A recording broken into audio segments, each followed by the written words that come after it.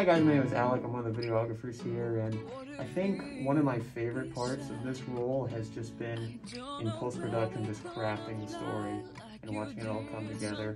Filming in Velisca was fun, but this is kind of the time where it all pieces together, and yeah, I'm really interested in that piece of it. Love, love, I wanna be strong, strong, we're doing wrong.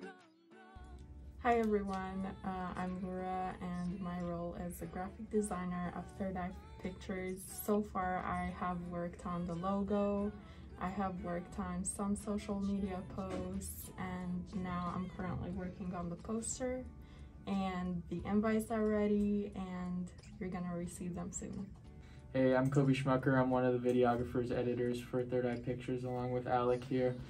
And so I've been one of the people running around with the cameras and getting some cool footage of things, but right now we're in post-production, and honestly I think it's so cool to kind of be the first person to see what this story's starting to look like and how it's coming together as the final product.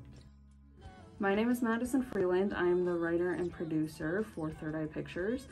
My role has been very front-loaded, so I've been doing a lot of the research and reaching out to interview contacts, doing the interviews, and writing the scripts and that sort of thing. So it was definitely a lot front-loaded, but right now I'm taking a breather a little bit and I can kind of see it all start to come together, which is really cool.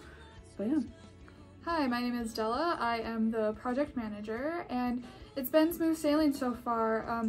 My role has continued to grow throughout, so it's again been kind of front-loaded as far as work goes of getting things solidified as to what our project was going to be, but it's also been kind of backloaded as we hope to invite people to come to watch the premieres. Hey guys, my name is Katie Herv and I am one of the digital producers for Third Eye Pictures, and my role primarily consists of upkeep and posting on the blog and our website.